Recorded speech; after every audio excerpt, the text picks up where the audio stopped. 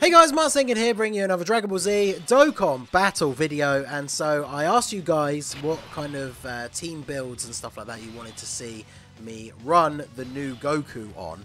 And one thing somebody did ask for was a Majin BUU Saga team with Majin Vegeta. Because obviously once Goku transforms into a Super Saiyan 3, they're going to share over in a flash, as well as a few other links. So we are running the Majin Vegeta-led Majin BUU Saga team because he gives 170 across the board.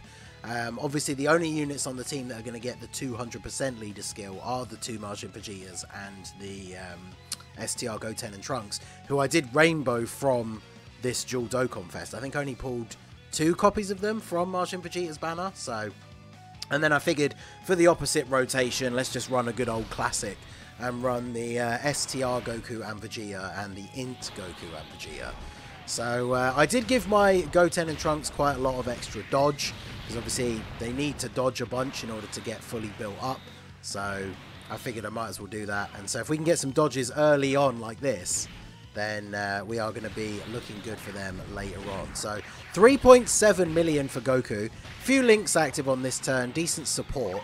So we will have a Majin Vegeta with him on the next turn. We get the double super, so he jumps up to 3.9.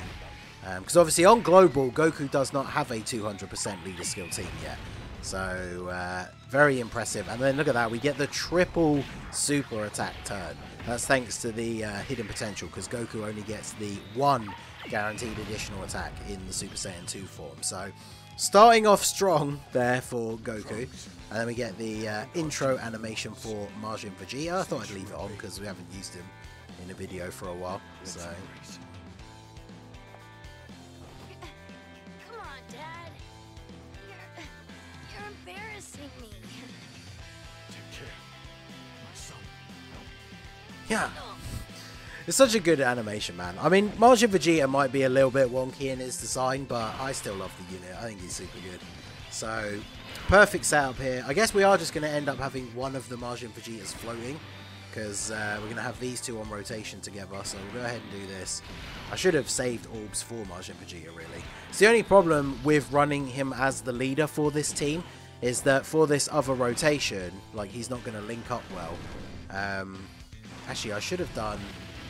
I guess I should have done the LR Goku and Vegeta as one of the other leads, right, with the Majin BUU Saga leader skill, and then just brought like an extra support unit or something. But oh well, it is what it is. So I would almost be tempted to restart, but we had such a great first turn with that Goku, as well as Goten and Trunks getting a bunch of dodges in slot 1. So I think we'll press on regardless, and it's just going to be a case that the friend. Or the floating Majin Vegeta, I should say, is not going to look particularly impressive. So, unfortunately, until Goku transforms, we are going to have this issue where Ki could be a problem, because Goten and Trunks aren't a support unit. The only support unit we have on the team is the physical Gohan. So, obviously, we're hoping that Goku can come in clutch with his additionals in these early turns. But that is the only downside, of course, to trying to run Goku alongside and over in a flash unit, is until they transform, he's obviously not going to be getting that extra ki. Now, Goku himself does give himself extra ki in his passive, so we just got very unlucky that we couldn't pick up enough ki for him there, just due to the orb field. But we should be able to transform. I need to make sure we start taking some damage like early on, so I think we'll put you in slot 1 here, because they don't have any damage reduction. Because obviously, remember, on Global, we don't have the Easy A for Goku and Vegeta, the INT one, both the 3-year LRs. So they're still decent, but that's actually exactly what I wanted. I was going to say, if they get super attacked here, especially at the start, because this Goku lowers defense, normal attacks, they tank for double digits. Obviously, that one, they took a little bit extra because he just lowered their defense. But now, that puts us into the situation where we can just go ahead and transform Goku on the next turn. Now, I have spoken about this in the previous videos that we've done with Goku, where in some of these longer form events, sometimes it does feel like you don't want to transform straight away, because obviously you're only getting 6 turns of him with the full-on extra attack bonus and 70% chance to crit. So maybe we will keep him untransformed. It kind of depends. We're under the HP restriction. The friend Majin Vegeta is Rainbow. So if we go ahead and do these, all these blues should connect, right? So we're going to get the... I should have transformed first, shouldn't I? I was going to say, because I can still decide whether I want to transform afterwards, but we got so much HP back. I guess that's the only problem with the orb changing for Majin Vegeta. We picked up a lot of extra HP from picking up those same type orbs. But like I said, ideally I would rather transform Goku a bit later on so we can get more turns of that attack buff. Ideally, I guess we could transform him when we get to the Ozaru, because then he's going to start being able to put out a pretty decent amount of damage. But the next phase is physical, so we can kind of rely on the possibility that Vegito is going to lose us some HP, because he is an INT unit. And obviously we do want to try and transform Goku before we end up getting to the point where our HP gets so low that we then transform with the INT Vegito. So we've got to be careful about that as well. So let's go ahead and grab these. I want to try and set up orbs ready for the next turn as well. So let's go ahead and grab those. So Vegito should take pretty reasonable damage here, especially if he gets super attacked. We shouldn't die, but we should take a pretty significant amount of damage if we get supered on him. So double super from STR Vegito. STR Vegito obviously still crazy good unit even without a 200% leader skill. This is unfortunate because they won't take like any damage from that. Yeah, 17k, basically nothing. Good old take the super, dodge the normal meme as well. Love to see that. So how much are they going to take from normals from this Goku? Oh wow, like 7,000, so basically nothing. So yeah, we really needed them to get super attacked if we wanted to drop down low enough for Goku to transform. So that is the only downside with this setup, is that, like I say, Goku really needs to transform to work really well with Majin Vegeta, but we're just not in a situation where he's going to transform, unfortunately. So we'll go ahead and do this. We don't get the 6 orbs, but he is getting his extra defense and then the defense on super, so he should be perfectly fine here. Goku should be able to finish off the setup here. But yeah, over 5 million attack stat for this Rainbow friend Majin Vegeta. Goku is not his best link partner, and we're not below 88% HP, so he doesn't have that extra attack buff. So his attack stats, whilst they're not the craziest, they're not as low as like some people seem to want to make out for some reason. So I do really like Majin Vegeta. I have issues with his design, for sure. There's definitely some things that are a bit weird about his design, but I do think he is a very good unit. So let's see here. So we'll go ahead and do this, and then if we do this, just going to connect these. Okay, no, good times. So yeah, the floating Majin Vegeta is kind of dead weight on this team, unfortunately. But the Ozaru does deal some pretty decent damage. Before super attack, he was able to damage Goku and Vegeta. Obviously, once they get off at least 2 supers they're doing now, he's probably not going to do any damage to them with normal attacks. But a super would still do a reasonable amount of damage. And we are going to be able to transform Goku next turn. So this is a perfect opportunity to transform him. We have the Ozaru and then of course both the phases of Super Saiyan 4 Goku. I wonder if with the extra power that he's going to get from transforming, we are actually going to be able to finish him off by then. Also, this is kind of a good setup, right? Because if we had slightly too much HP for Goku's active skill, we're able to use Majin Vegeta's active skill now, which was going to lose us some HP if we did use it. So that would obviously then allow us to get the transformation with Goku, because we'd lose a big chunk of HP. So that is actually a very good tech for using them together, is if Majin Vegeta can take those hits early on, then his active skill is going to lose you some health, and then that's potentially going to put you into that zone to then get the active skill for Goku as well. So I think what we want to do here, should we use the active skill against the giant ape? I think we probably just want to do, let's just do this. So we get the defense buff and we get the extra we get the super attack. So he's got 200k defense. Getting super attacked in slot 1 here would definitely not be ideal for him. But he does have the 30% damage reduction because of a Trunks being on the team, even without getting those extra orbs. But once we actually get to super attack with him here, the defense raise that he gets is going to be more than enough that we will live a super attack here from the Ozaru. So we're getting the Dokkan attack with Majin Vegeta. He is at 6.3 million attack, so he's going to do some decent damage here. And then it's time for Super Saiyan 3 Goku to go off. So with no support, let's see what, 8.3 million from Majin Vegeta, wow.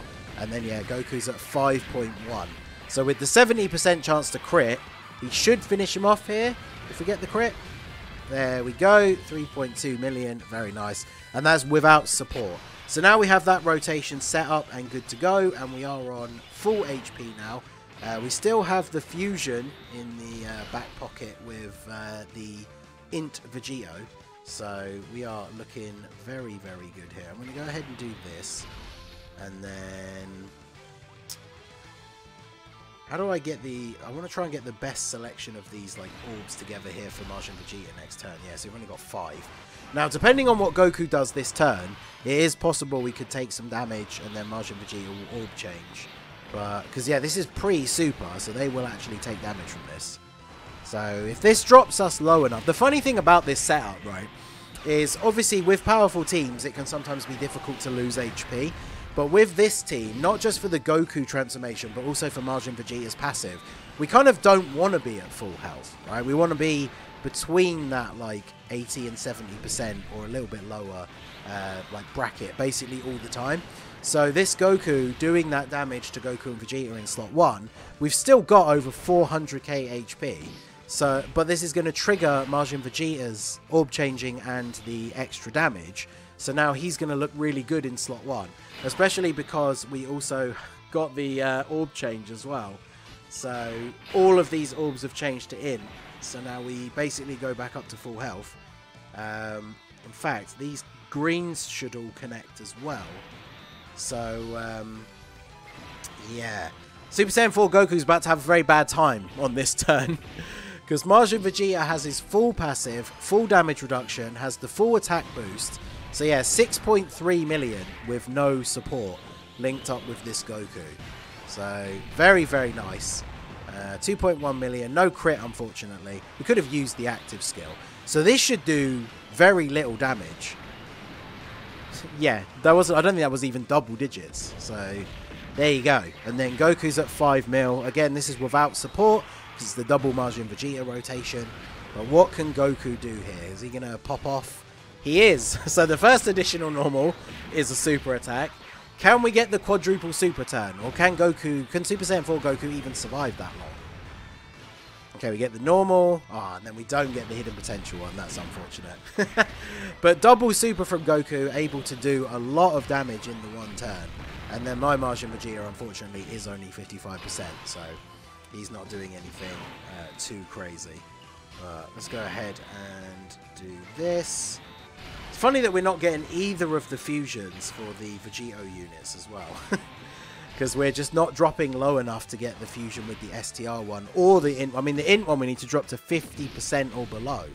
So, Goku's going to have to, like, super attack INT Vegito or something in order for us to actually lose that much HP. But since we're going to finish him off this turn, and now we're moving on to Tech Super Saiyan 4 Goku, then, yeah, we're probably not going to see either of the Vegetos come out in this run. But, hey, the video's about Goku and Majin Vegeta, so it is all good. So now we have the turn with support.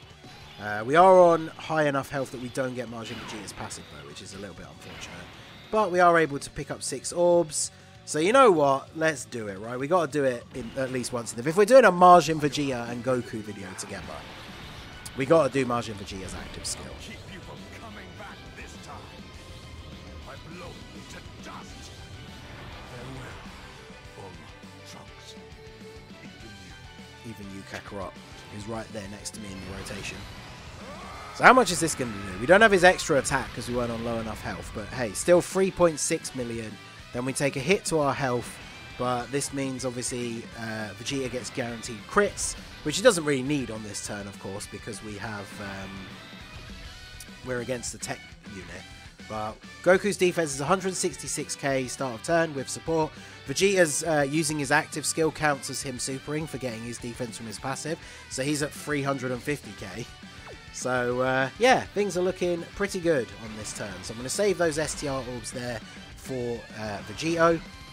I guess if Gohan takes a super in the last slot, we might actually be well, we should be low enough to transform with STR Vegito next turn, but apparently Goku's just going to waste his super attacking Vegeta, so we take 66 damage, and now Majin Vegeta and Goku are poised to clean up here with the support. So Majin Vegeta gets a guaranteed crit, so nice damage from him. Sadly no additional super, gets the additional normal, which would have been a guaranteed crit as well. And then time for Goku to shine here with the support. He'll have the Kamehameha link as well. So 5.9. Then we get an additional and we go up to 6.4. Stupid Goku with his dodge. I can't believe he dodged the first one. That's very frustrating. But we get the crit. Additional normal on the second one. And then hidden potential.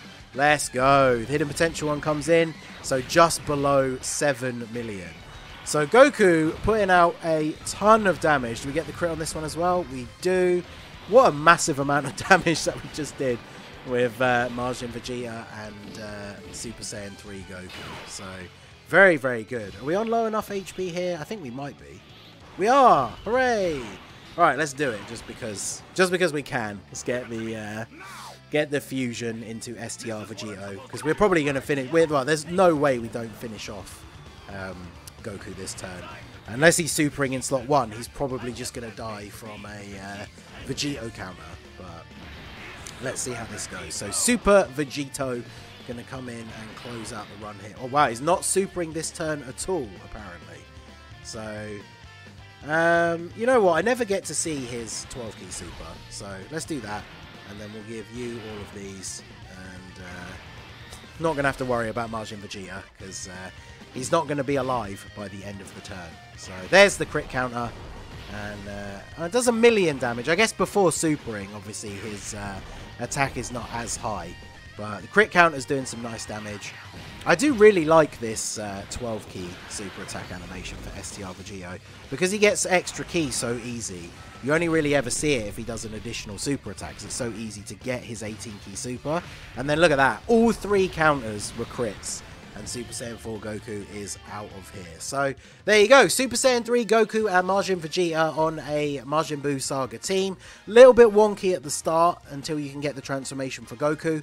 So I think you definitely want to bring key support and stuff like that around the team. Maybe have the other Majin Vegeta running on the other rotation so he's not floating, and then bring an extra support unit. But they work quite well together. So let me know what you guys think down below in the comment section. So that is going to be it for the video, guys. This has been the Masked Ningen. Smash that like button, subscribe to the channel if you are new. Check out the links down below for the Discord and the merch store, and I will see you all again soon. Have a good one.